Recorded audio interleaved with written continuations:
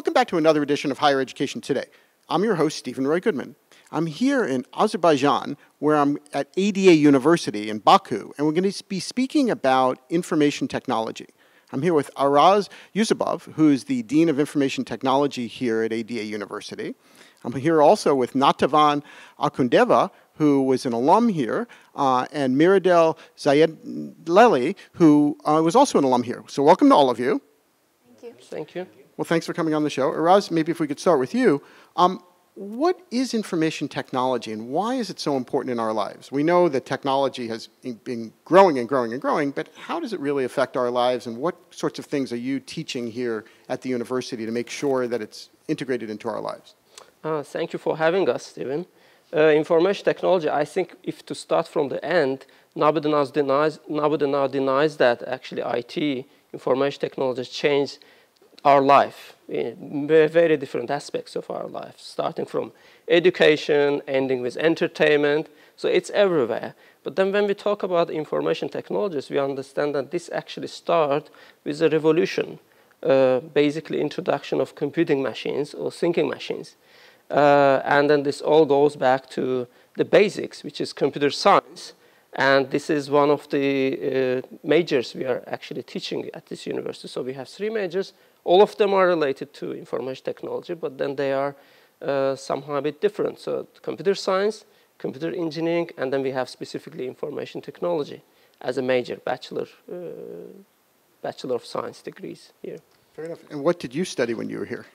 Here I studied information technologies and system engineering, and then graduated in 2018.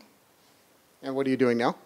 Now I hold the position of machine learning engineering at ATL Tech company. And we're currently working on speech recognition task in Azerbaijani language. And you're working in the field as well, I assume? Yes, I graduated in 2019 with a Bachelor of Computer Engineering, and I'm currently working in SMAX Technologies as an embedded software engineer. And we're mostly doing projects with IoT and other embedded products. And what sorts of projects, if you're able to say that? We have projects like car GPS tracking. We have projects like air quality. We measure like the quality of the air, the gases, and other things, temperature, humidity, etc.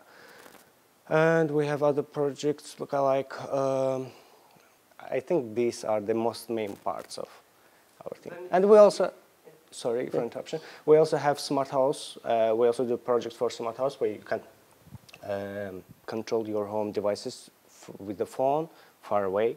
So these are most of the main areas of our work. So if you look at what they are doing, actually you can feel the difference of the different majors. So Miradel, in fact, he graduated from computer engineering, and they are kind of rather focusing on hardware part of the information technologies more than the others.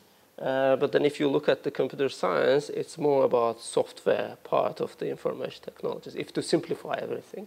And when we talk about IT is rather about if you want to actually build up infrastructure on an organizational level. So they learn different stuff like IT project management, or they understand business process modeling rather than computer science, which is focusing more into the mathematical background of the computer science, and then they understand more such things like, okay, software engineering, and then artificial intelligence, machine learning, so this stuff. Well, you mentioned artificial intelligence. That is obviously in the news all the time. So Yes. what is the concern about artificial intelligence? Why are people so concerned about it? The greatest point about artificial intelligence is that it just does tasks, performs tasks better and faster and with less error. That's why people try to teach machines of the tasks that we perform day by day, and it's like, let's say, they are routine work, and nowadays machines can do these things faster and better than us. And that's why, for example, we mostly work with speech, with call centers, and that's why we want to automate the process so that the agents, call center agents, will not waste much time on recognizing some, like, let's say, taking some meaning of the speech of the call and writing it down, but instead it will do, the machine will do all this stuff. automatically. Yeah, and then you can see actually what are the tasks. So basically some decades ago, we would say some unimaginable things. So this would be like, oh, machine recognizing a person, this is impossible. But then now, many things which previously were thought that they are nearly impossible, they're becoming possible. Yeah. And that's kind of concerns people possibly, I guess. Yes. Yeah, and it's not about only just recognizing speech. Machines nowadays can also recognize visual things like objects, images, and they also can recognize patterns. So there was an article that actually Facebook recognized if you will break up before you realize that. Yeah. months before people realize that they're going to break up, actually Facebook algorithms can understand that people are going to break up. So that are interesting things. Mm-hmm. And the possibility this scares people. Yeah. It is scary, I would say. Well, I guess in the United States, we have a concern about self-automated cars. I don't know if that's a big issue here in Azerbaijan, but there's, on one hand, people are very excited about having self-driving vehicles. On the other hand, people are concerned about what it's going to do to the whole sector, about what happens when all the truck drivers aren't needed anymore. Is that an issue here? So there's a concern, as you said, that people think that artificial intelligence and machine learning will steal the jobs of the people, like, I don't know, drivers or other things like speech recognition. We don't need call center people or help desk people. But in the meantime, as it is stealing jobs, because it is, the new fields are created. Because like before, we didn't have machine learning engineer as a software writer. We had mathematicians who did all the job. The professions are getting more and more professional. So although we are losing people, we are increasing the number of people who are losing jobs. In the meantime, we're increasing the places that people can work, but in the different region, different area of machine learning or that's one of the hopes, in fact. And in fact, it's not about Azerbaijan or US, it's a global issue. And then there are many discussions, and some people are very pessimistic, some people are optimistic about new jobs opening. But then humanity went through several stages like that. I mean, do you see horse drivers around? I bet a century ago it was kind of an important job, or like last century, like several decades ago, we had a movie in Azerbaijan which was called Elevator Girl, because they were elevator operators, or telephone operator was a job which people were working. But then there are no more, because now we have automated telephone stations, and then more is coming. So the reaction of people are different. You know the word sabotage. Do you know the meaning of that? It comes from the sabo, the actually shoe. So when the first industrial revolution was happening, people were actually putting their shoes into the machines to destroy them, because they were afraid that these machines will steal their job. This will happen. I think this is inevitable, but then hopefully, as Miradil said, there will be new jobs. And then, did you hear about SMM as a job a decade ago? Social media manager. That was there was no job like that. Oh, many others like embedded systems engineer, machine learning engineer. So the hope that there will be new jobs created. Well, I think those are all really interesting points, but I guess I wanted to get to, if I could, the question of how quickly we switch. And I take your point about there aren't a lot of people driving, around in horses in cities around the world right now, but there's a fear. There may be a difference between a fear and what's actually going to happen. So maybe if all three of you could talk a little bit about some of the ways that you're kind of slowly, in an incremental way, helping the public to come along with you. Okay. I think basically many changes happening, that the information technologies is in the center of all these changes happening. And then there is a joke that the only thing which doesn't change in IT is that it changes every day. So yeah, even in education, like whatever you learn now might not be relevant in I don't know, 5, 6 years. So yes, there is a kind of concern how we cope with that. I think that basically the important thing is that there are certain skills which are actually needed in this new world. And then there is a thinking. So I will go back a bit to philosophy of that stuff. Maybe students will add more practical things. So Industrial Revolution, there was a new thinking coming, and this was scientific thinking. So this made in Industrial Revolution possible. And then you asked, like, did you ever wonder, like, did you learn chemistry in your school, or biology, or physics, Steve? Yes, of course. Why did you do that? Did you wonder why did you learn that? And then if you look back, possibly your grandpa never learned that in their schools, or your father. Possibly he started to learn that. So this all was actually a result. So to actually have people who would have this thinking, scientific thinking, you had to actually teach it in the schools. And then as a result, you would have number of engineers you would have to have. So and the new thinking is coming, and then it's already here. And then people already call it computational thinking. And then the main premises of that is like, the main premise of the scientific thinking was you can explain everything. And the main thinking of computational thinking is you can actually compute everything or automate everything. So this is the main premise. And then what you need to know to be able to do that, apart from chemistry, science, math, etc. Math is important, everybody agrees. But then you need to have algorithmic thinking. And then possibly, like, many people heard this algorithm, the word, and then the skill related to that is coding or programming. So basically, this is the skill which is needed actually in this new world. And then no matter if you are a specialist in the area or not, possibly on some point, you maybe even yourself actually coded or programmed some machine to do the job for you. And then these are different levels. And then speaking of algorithms, basically the main problem is that many people, I believe, there is a need to demystify algorithmic thinking and computer science and then programming as a skill. It's not hard.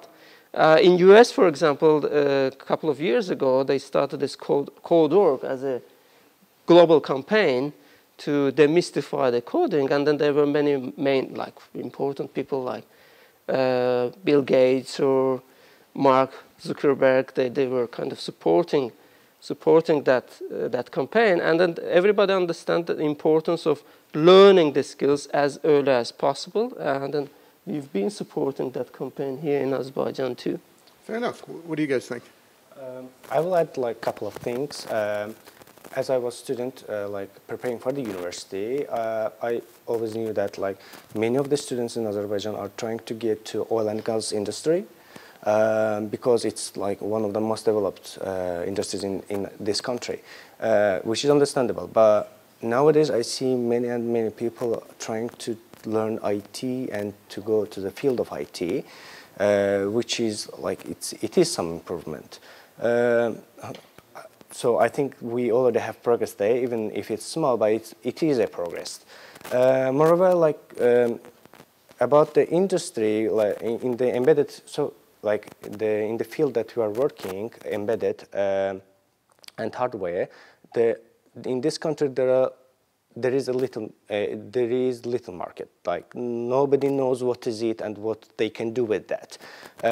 It was like that like 5-6 years ago, but nowadays we get more and more projects. We have more rivals, and we see that people are getting interested in it, and people are showing interest in it, and they are trying to learn new things. They are trying new things, doing new projects. They are asking for opinions and etc. I think that's quite a progress, and as you said, like, are we ready for that? Are we going fast enough?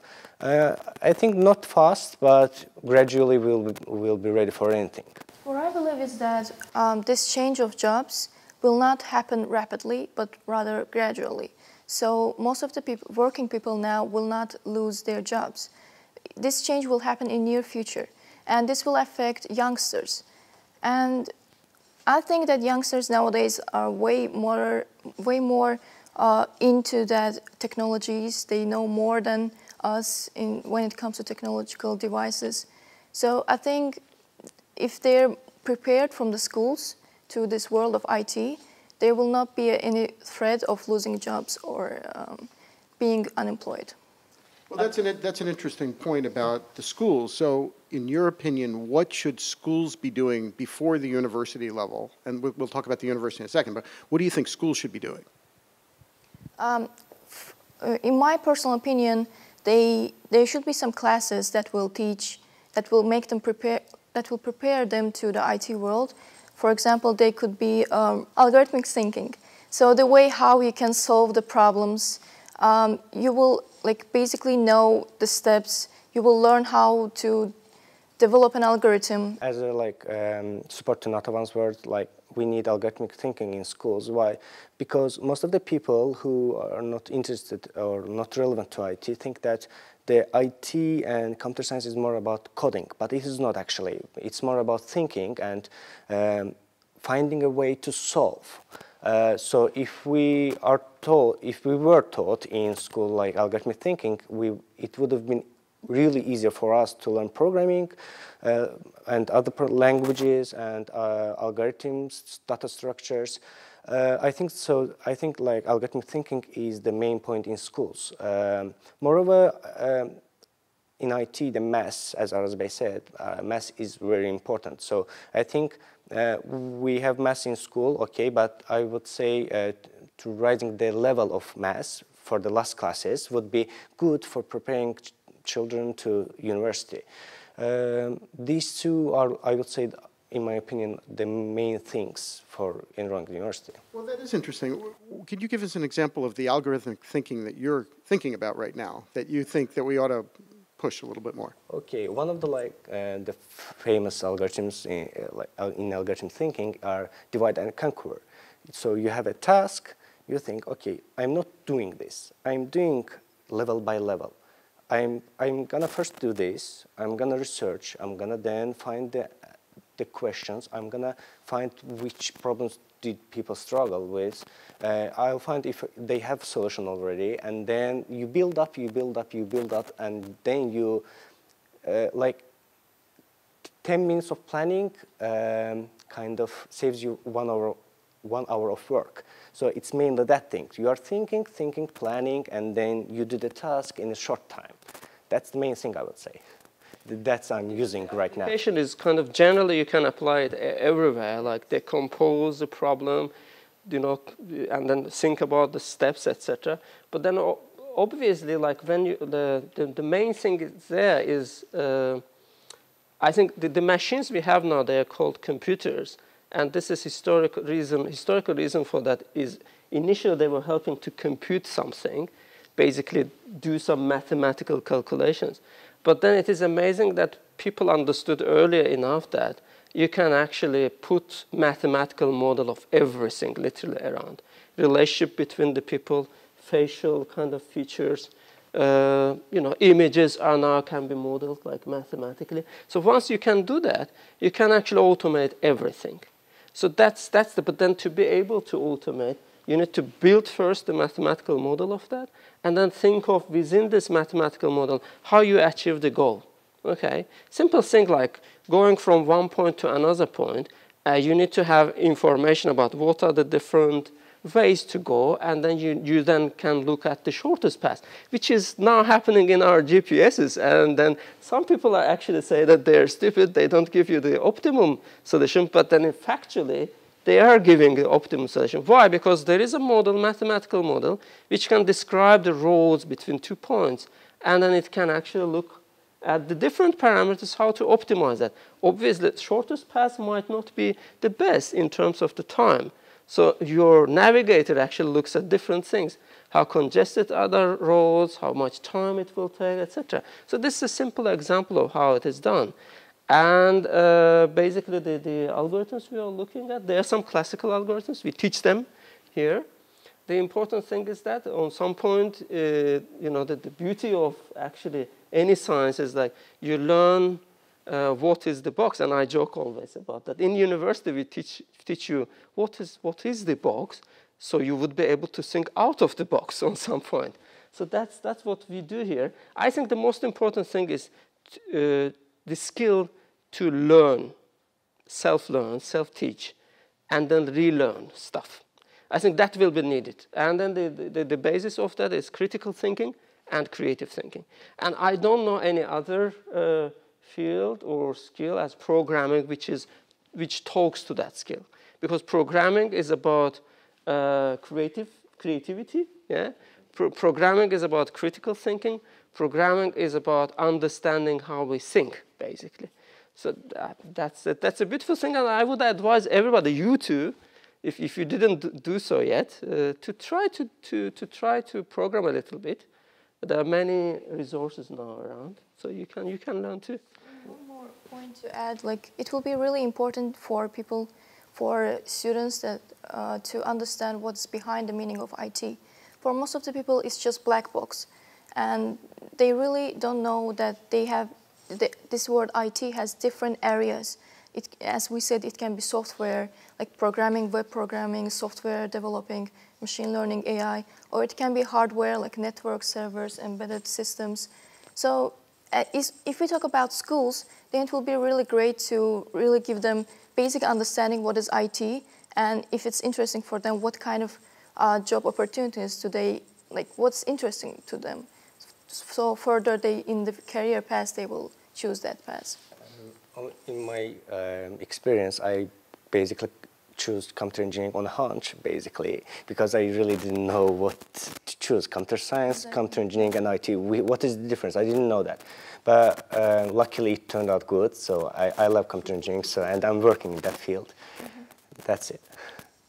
Yeah, I would add one thing, that generally the general population, and I kind of support what Nata once said, we should be informed about what's the IT, because the immerse effect on our lives, everybody should understand the basics of what is happening in these boxes, in this black box, which many people think about IT like that, like this box, something happening inside.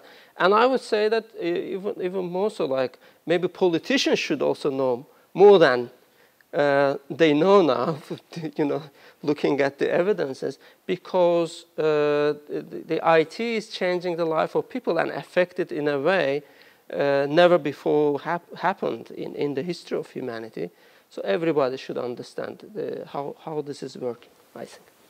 Well, you've all helped us to understand how it is working a bit more than we did at the beginning of the show. So thank you all very much for taking the time to come to the show today. Thank you for inviting us. Well, thank you. We're continuing our discussion about creative thinking and information technology at ADA University, and I'm here with Sabina Amirovov. Welcome. Nice to meet you. Thank you for inviting. Well, thank you for coming on. As you just heard your colleagues talk about the importance of creative thinking in information technology, why do you think that's so important?